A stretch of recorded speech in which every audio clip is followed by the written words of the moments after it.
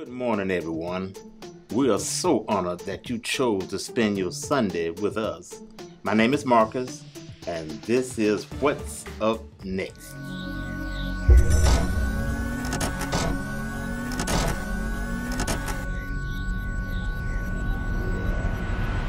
I want to invite you to join us next week at 5 o'clock for our monthly prayer service called The Gathering.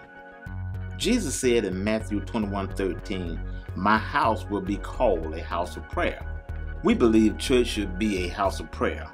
So next week we will gather for a time of praise and worship, then corporate prayer together.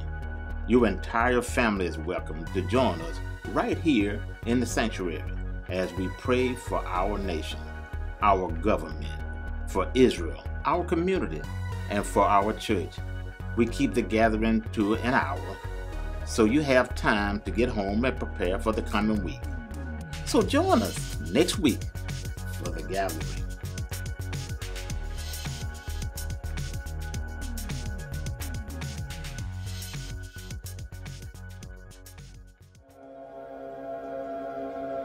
I cannot make a significant difference in this world. And I refuse to believe that my actions can impact the lives of those around me. I know without a doubt that God has not given me anything to offer. It's foolish to think that what I do with my time and resources matters. I possess something the world needs is a lie. My life is of little consequence. All of this is true unless I allow God to reverse my thinking. My life is of little consequence is a lie. I possess something the world needs. What I do with my time and resources matters. It is foolish to think that God has not given me anything to offer. I know without a doubt that my actions can impact the lives of those around me. And I refuse to believe that I cannot make a significant difference in this world.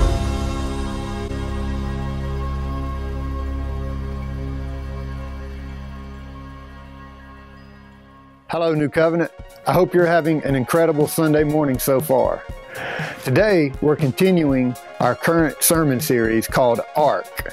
That stands for Acts of Radical Kindness.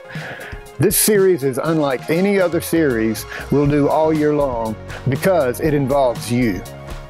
You're going to be challenged to reach out to people and bless them with acts of radical kindness. As you bless others, you'll discover the joy that comes with making a difference in the world. I want to introduce our speaker for today. Pastor Patrick started working with me as a youth leader intern 15 years ago. He has served New Covenant faithfully and is a vital member of our pastoral team. I'm so glad you're here today because he has a powerful message that's going to change your life. So would you put your hands together and help me welcome today's speaker, Pastor Patrick Burke.